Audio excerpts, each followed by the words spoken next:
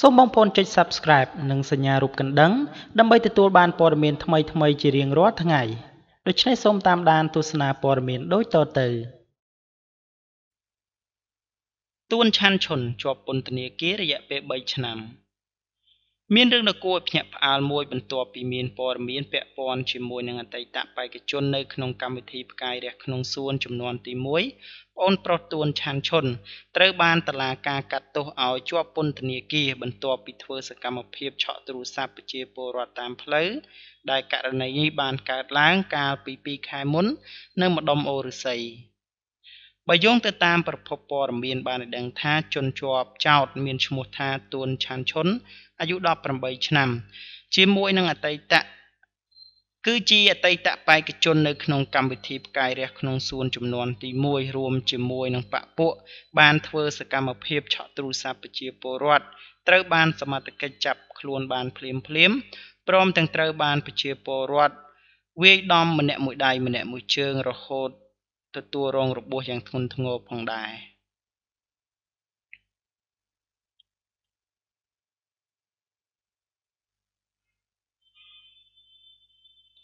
ប្រពន្ធបានដឹងថាដោយសារតែមិនព្រមឆ្លើយបង្ហាញពីមេខ្លោងតាក់ទងទៅនឹងសកម្មភាពខាងលើទើបសមត្ថកិច្ចបានធ្វើសំណុំរឿងបញ្ជូនខ្លួនទួនឆាន់ឈុនទៅតុលាការនិងត្រូវបានសម្រេចសាលក្រមឲ្យជាប់ពន្ធនាគាររយៈពេល3ឆ្នាំសូមបញ្ជាក់ថាទួនឆាន់ឈុនធ្លាប់ទទួលបាននូវប្រជាប្រិយភាពយ៉ាងខ្លាំងពីសំណាក់មហាជនដោយសារតែសមត្ថភាពច្រៀងដ៏ពិរោះរបស់គេហើយសម្រាប់ដំណឹងខាងលើនេះបានធ្វើឲ្យមហាជនជាច្រើនខកចិត្តយ៉ាងខ្លាំងបាទនេះគឺជារូបភាពមួយចំនួនដែលបានចេញផ្សាយរយៈពេល2ខែមុនបាទក៏ប៉ុន្តែដោយសារតែមើលមុខរបស់ទួនឆាន់ឈុនមិនស្គាល់ទើបបានជាគ្មានអ្នកណាចាប់អារម្មណ៍ថាជារូបគេដោយសារតែសមត្ថកិច្ចក៏ដូចជាប្រជាពលរដ្ឋនៅទីនោះជាពិសេសតែម្ដងគឺមុនសមត្ថកិច្ចទៅដល់ប្រជាពលរដ្ឋបានវាយដំយ៉ាងខ្លាំងរហូតដល់ហើមមុខហើមមាត់រងរបួសយ៉ាងធ្ងន់ធ្ងរបើទើបការចេញដំណឹងដ៏ភ្ញាក់ផ្អើលមួយនេះធ្វើឲ្យបណ្ដាអ្នកគាំទ្រជាពិសេសអ្នកដែលធ្លាប់តាមដានទស្សនាកម្មវិធីផ្កាយរះក្នុងសួនពិតជាមានអារម្មណ៍ខកចិត្តយ៉ាងខ្លាំងបើសម្រាប់មូលហេតុដែលប្អូនប្រុសឈានដល់បើរឿងរ៉ាវកើតឡើងបែបនេះគឺដោយសារតែប្អូនប្រុសដើរលេងច្រើនរួមជាមួយនឹងបពពួកហើយឪពុកម្ដាយក៏លែងបរិវីរវល់ជាមួយនឹងប្អូនប្រុសរហូតឈានដល់ដំណាក់កាលដែលសង្គមកំពុងតែស្អប់ខ្ពើមបាទដូច្នេះសម្រាប់ព័ត៌មានទី1ខ្ញុំបាទសូមបញ្ចប់ប៉ុណ្ណេះនឹងនាំអារម្មណ៍បងប្អូនទៅកាន់ព័ត៌មានទី2លោករិទ្ធអូមេហ្គានិយាយរឿងព្រះសង្ឃនិងស្រីក្មេងរហូតមកទល់នឹងពេលនេះរឿងរ៉ាវអាស្រូវរបស់អតីតព្រះចៅអធិការវត្តភ្នំបាក់លើនៅខេត្តបន្ទាយមានជ័យនិងនារីក្មេងដែលមានឈ្មោះថាកាយលីតានៅតែជាប្រធានបទក្តៅជាពិសេសបន្ទាប់ពីភាគីម្ខាងខំប្រឹងលៀងខ្លួនដោយភាគីខាងស្រីថាខាងប្រុសបានចាប់រំលោភនិងបង្ខំឲ្យភាគីខាងអន្តិតដែលទើបនឹងត្រូវបានគេផ្សឹកយ៉ាងអាម៉ាស់បែរជាលើកឡើងថាគេដាក់ថ្នាំនិងមិនដឹងថាវីដេអូនៅក្នុងពេលឆាន់ពោតនោះដែលកាន់តែធ្វើឲ្យមានការរិះគន់ខុសពីមនុស្សមួយចំនួនដែលរិះគន់តែខាងស្រីឬក៏ខាងប្រុសតែលោករិទ្ធអូមេហ្គាដែលត្រូវបានគេស្គាល់ថាជាផលិតករមួយរូបប្រចាំផលិតកម្មថោនបែរជាចេញសារបង្ហោះវាយសំពងទាំងប្រុសទាំងស្រីហើយរាលដាលដល់អ្នកគាំទ្រផ្កាប់មុខដែលហៃអើចំពោះភាគីម្ខាងនោះទៀតផងលោករិទ្ធិអូមេហ្គាបានបង្ហោះសារក្រោយពេលដែលមានការសម្ភាសពីមជ្ឈដ្ឋានជាច្រើនហើយភាគីខាងប្រុសនិងខាងស្រីបានផ្ដល់ចម្លើយលៀងខ្លួនដែលលោកប្រកាសថាទើបទើសតិចយ៉ាងខ្លាំងដោយលោកបានពោលថាខ្ញុំថាមិនចង់និយាយនោះទេតែដូចជាទើសតិចពេកហើយក៏ទើសនៅក្នុងចិត្តដាច់ចិត្តសរសេរឲ្យធូរទ្រូងចង់អ្នកណាជេរក៏ជេរទៅចុះខ្ញុំនិយាយទស្សនៈអ្នកមើលនិយាយពីការពិតមិនកាន់ជើងខាងណានោះទេតែក្តៅក្រហាយពេលឃើញវីដេអូបកស្រាយរបស់លោកពូផែងមណៈបានខ្ញុំនិយាយយ៉ាងដូចនេះថាទី1ភាគីខាងស្រីនឹងនិយាយខុសហើយខុសទៀត ដែលតាក់ទងជាមួយនឹងព្រះសង្ឃហើយបានចោទប្រកាន់ថាចាប់រំលោភបង្ខំអីណាទៅវិញ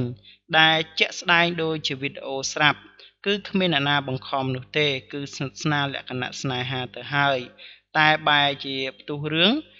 បែរជាបាននិយាយបំពេញយកខ្លួនល្អលៀងខ្លួនថាខាងប្រុសបានធ្វើខុសដោយធាតុពិតគឺព្រមព្រៀងខ្លួនឯងសោះទី2រឹតតែខុសលើសពីខុសគឺភាគីខាងប្រុសដែលត្រូវជាព្រះសង្ឃបែរជាទៅតាក់ទងជាមួយនឹងនារីវាខុសនឹងវិន័យរបស់លោកហើយខុសមិនទទួលស្គាល់កំហុសរបស់ខ្លួនឯងបានគេកាន់ជើងអាណិតច្រើនបែរជាចេញមកបកស្រាយបំពេញថាខ្លួនឆាន់ពោតដោយមិនដឹងខ្លួ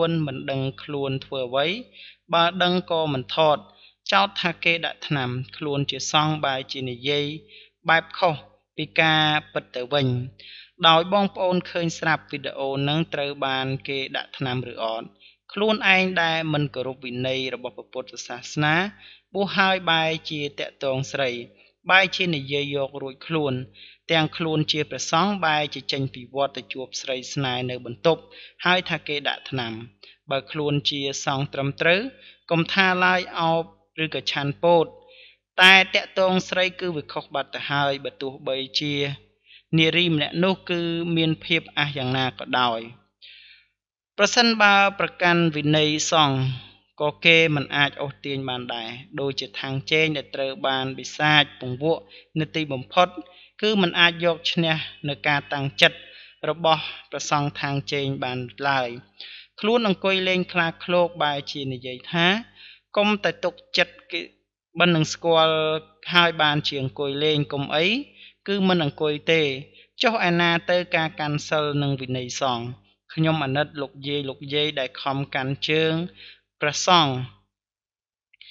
ដែលមិនគិតពីអ្វីទាំងអស់ការបង្ហោះរបស់លោកត្រូវបានគេមើលឃើញថាត្រូវចិត្តរបស់មនុស្សភាគច្រើនជាពិសេសគឺសម្រាប់អ្នកដែលមើលឃើញថារឿងរ៉ាវមួយនេះគឺសមនឹងដាក់បន្ទុកអ្នកទាំងពីរឲ្យស្មើគ្នា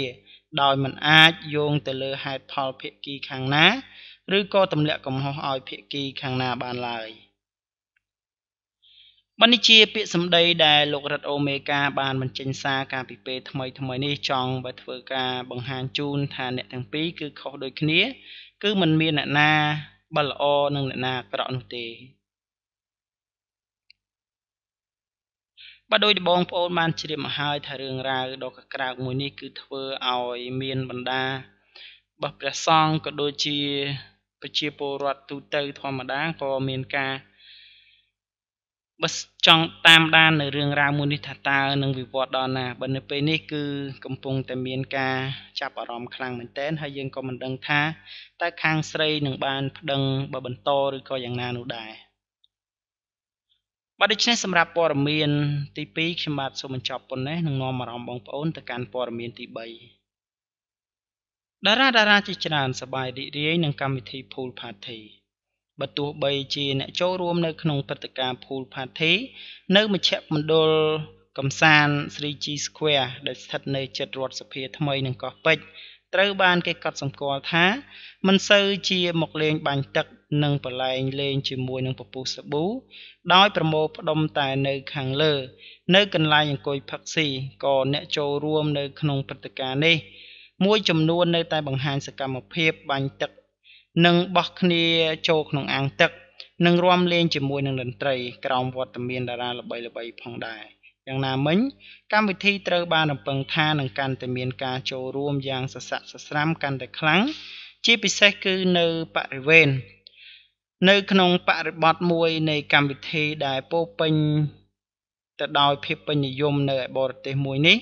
កាន់តែជ្រួលជ្រាបនៅក្នុងផ្នត់គំនិតអ្នកចូលរួមនៅក្នុងប្រទេសកម្ពុជា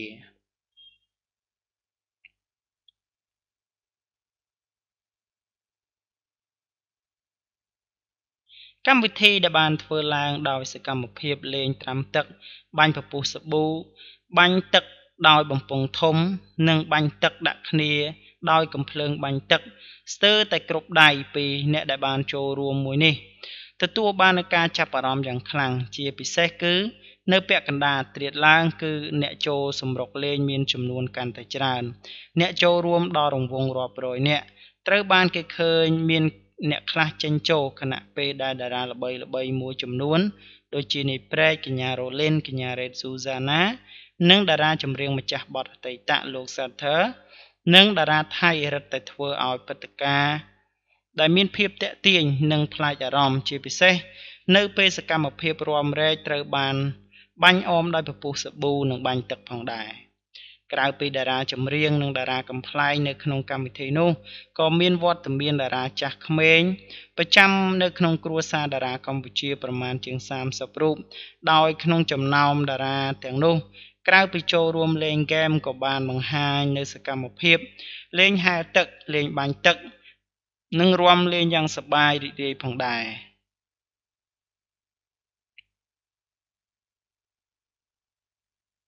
តំណាងអ្នករៀបចំព្រឹត្តិការណ៍បាញ់ទឹកនិងហែលទឹក Pool Party ដែលបានអះអាងថាព្រឹត្តិការណ៍មួយនេះបើរៀបចំឲ្យល្អនិងសប្បាយដូចគ្នាទៅនឹងក្រៅប្រទេសគឺត្រូវការអាងទឹកច្រើនអាងទឹកធំនិងទីធ្លាធំក៏ប៉ុន្តែបណ្ដាលមកពីទីតាំងនៅក្នុងប្រទេសកម្ពុជាពិតជារកកន្លែងពិតពិបាកនៅក្នុងការរកកន្លែងបែបនេះទើបពិបាករៀបចំបានត្រឹមតែធ្វើអាងទឹកចំនួន3ដើម្បីឲ្យអ្នកដែលបានចូលរួមត្រាំលេងនិងបានសប្បាយរីករាយនៅក្នុងព្រឹត្តិការណ៍នោះយ៉ាងណាមិញបើមានការគាំទ្រកាន់តែខ្លាំងនៅឆ្នាំក្រោយ Pool Party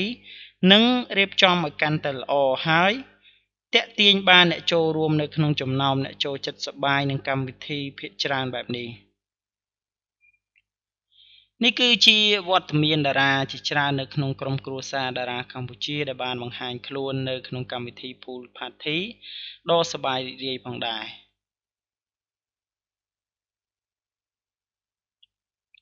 បាទដូច្នេះសម្រាប់ព័ត៌មានទី3ខ្ញុំបាទសូមបញ្ចប់ប៉ុណ្ណេះសូមអរគុណរាល់ការតាមដាននិងការចុច Subscribe របស់បងប្អូនទាំងអស់គ្នា